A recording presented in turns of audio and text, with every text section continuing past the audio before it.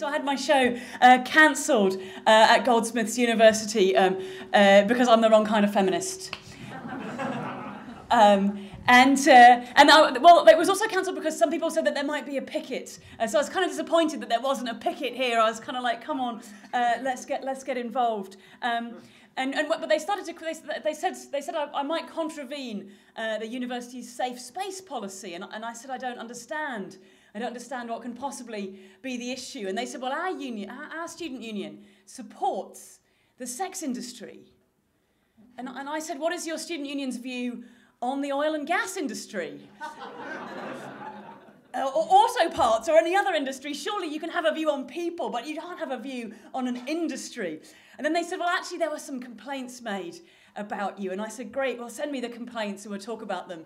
And when the complaints were shown to me, they didn't mention the sex industry in the slightest. They used a word that will be familiar to many people in this room, Islamophobia.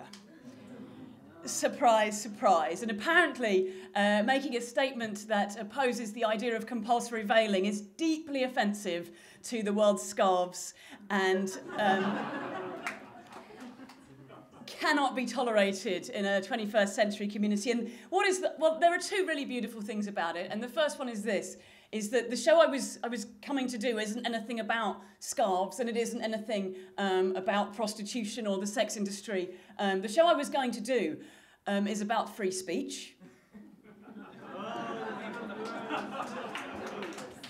Which is pretty interesting. And what is even more amazing and really thrills me is that the reason that there was supposed to be a picket was because some students from LSE suggested that they might come to the show and picket. They might come down to Goldsmiths and picket the show. And what is particularly brilliant is that Chris Moose and the guys who run the LSE, Atheist, Secularist and Humanist Association, already put the show on at LSE. We did it for their Christmas party. We did the extended version with games afterwards, and it was packed out. So they've utterly missed the boat cancelling my show.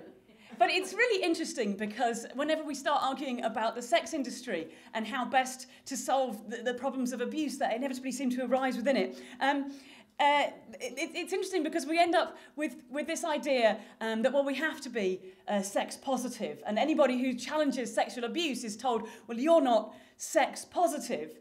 And so there's this idea that you've either got to support all sex or none of it. Sex is all the same. And do you want sex or not sex? And those are the only options. Like, I don't quite understand whatever happened to supporting good sex and not shit sex. But it's lovely because I was on the big questions in the middle of January, and we had a debate about whether or not England should introduce humanist weddings in the way that Scotland has already done. And Andrew Copson from the BHA was there, and he said something very sweet and touching about humanism and finding reason in life without looking to higher beings. And it was all very poetic. And this lovely guy, there was from an organisation called Discuss Jesus, but he didn't actually want to discuss Jesus. He angrily leapt to his feet and said, humanism is a first-class ticket to sexual debauchery. Which is beautiful, isn't it? Because if you are going to sexual debauchery, do not travel economy. Don't take Ryanair to sexual debauchery. Arrive in style, for goodness sake. It's just totally ridiculous. But I do support good sex and great sex and brilliant sex. And so much so that I've been involved for a few years now with shows which we've put on at the Bloomsbury Theatre under the name Sex Appeal. And they're fundraisers, some of you may have been, they're fundraisers for Brooke, which is a charity that provides sexual advice to young people. It's sort of people ring up and go, I've sat on a toilet seat, will I be all right? That sort of thing. And so we do a fundraiser for them every year, and I love doing it. Partly because it's a wonderful cause, but when you're a performer and you do benefits for causes, they always give you a little freebie. Like, I don't want to make it sound like that's why I'm doing it, but they usually give you a bottle of wine or a box of chocolates or something. But the Sex Appeal gigs, because of their subject matter, they're sponsored by Love Honey. And you see, I like the giggles of recognition and telling me a little bit about my audience. They're an online sex toy retailer, and you might know them because you might have seen their late night adverts. They have adverts on the TV which are absolutely brilliant. The highlight being there's a bit with a middle-aged couple sat there and they go, "The packaging was incredibly discreet. We were worried the neighbours would find out, but..." Like, you're on ITV! The neighbours know about your butt plugs now. You don't need to... Yeah. I do like to mention Love Honey because this is the point, is that they give all the performers a little goodie bag. The goodie bags, they're not wine and they're not chocolates. They're sex toys donated by Love Honey. And I keep saying the word Love Honey, but I feel it's only fair for me to give them a plug.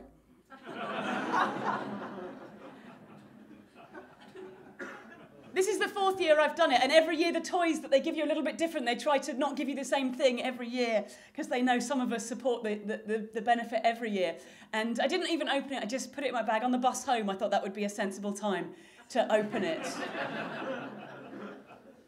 This year there was something in there. I always look through, this looks good, I'll keep this. This one I'm not so sure about. This year, for the first time, there was in the pack a pair of edible pants. Edible pants, and we've had lunch, so it's all right, you needn't worry, meals are over. Absolutely amazing. I can't say I've ever sort of thought about buying, it's not really my bag, but okay, great, a pair of edible pants. Now, because they are edible, on the back of the box is nutritional information.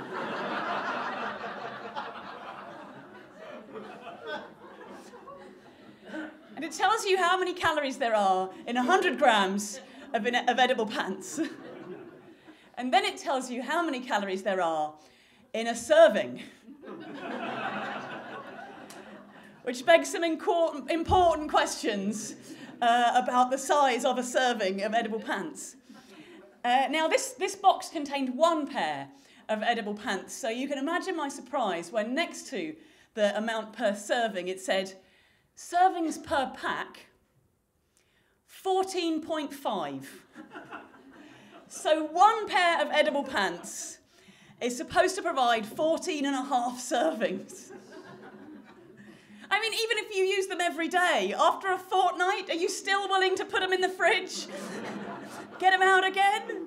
I can only assume they're suitable for the sort of orgy at which at least 14 people, perhaps plus a bisexual, are enthusiastically gnawing on your pants at the same time. It doesn't seem feasible to me, but I look forward to cartoons probably to be published in Charlie Hebdo depicting how this works or how it doesn't work. Good luck with that.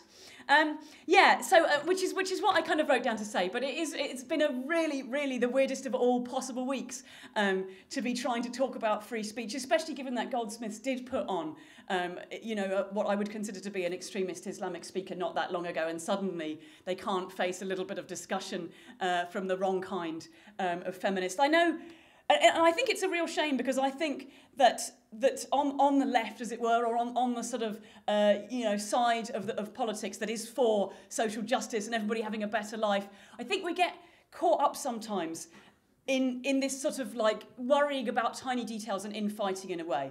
Like I never hear David Cameron and Nigel Farage going, no, I think you're dehumanising immigrants the wrong way round. It's like they just get on with it.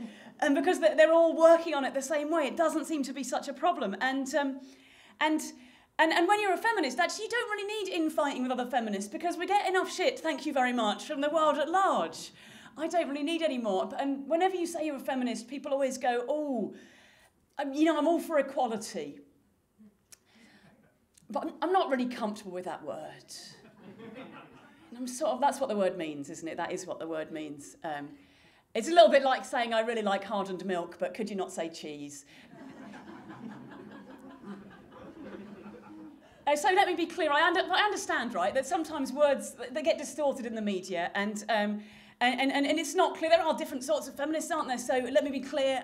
I understand some people aren't comfortable with the word feminist. I'm going to stop using it. Some people aren't comfortable with it. And anyway, I want to be more clear and more specific about where I fit into that whole puzzle. So I actually much prefer to use the term radical cunt-wielding patriarchy smasher. So I hope that's clear. Thank you very much for having me. Have a brilliant rest of your conference.